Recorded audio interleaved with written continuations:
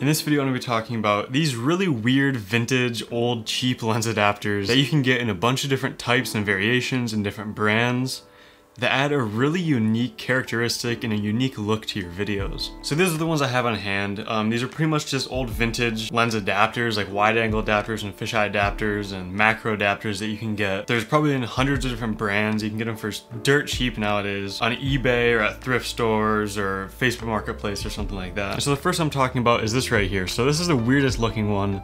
This is actually a Spiratone fisheye lens. This thing is super wide. It's like almost 180-degree field of view. And it's pretty much just a regular fisheye adapter, a vintage fisheye adapter.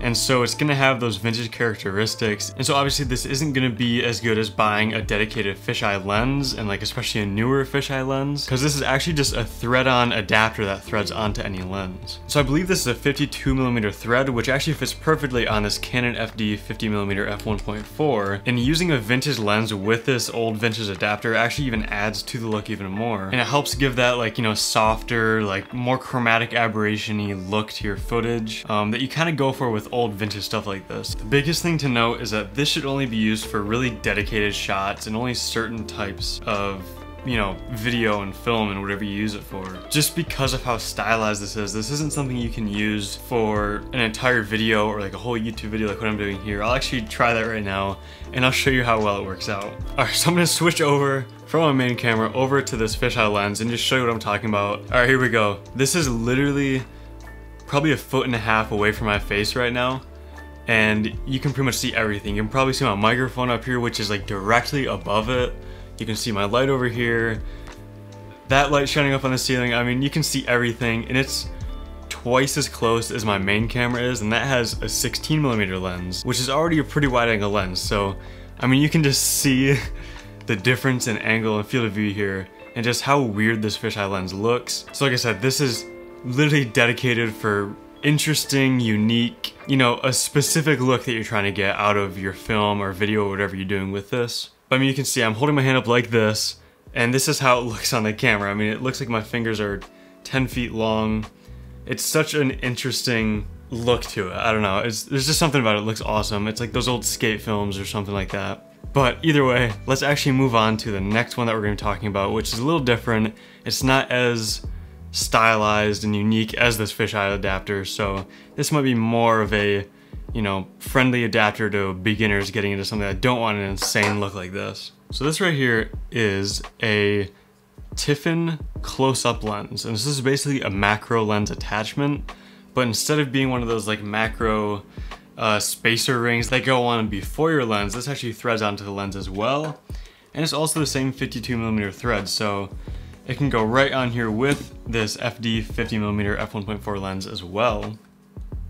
There we go. So this one looks a lot more normal. It's not as like long and like skinny and like, you know, bulbous at the end. It's a lot more of a normal lens adapter. And so like I said, this basically adds macro capabilities to any lens, but also what it does is it really gets rid of the sharpness a bunch. It kind of adds some weird flaring to it, more chromatic aberration, and just adds a really unique look to your footage as well. Again, this isn't gonna be tack sharp, it's not gonna be pristine image, and that's literally the reason why I love these things. They might not fit your workflow at all, but I really love them, and I think, you know, if you're going for this unique, weird, not super sharp, tactile looking type of feel with your videos, using these weird old vintage lens adapters are really awesome. Basically, there's not a whole lot to say about this one. It's literally like a macro adapter, so you can get really close-up shots, but it really adds a weird flaring, almost like a hazy look, like, you know, softness to your image. And like I said, it basically turns your lens into a macro lens. And so that's kind of leads on to another use of these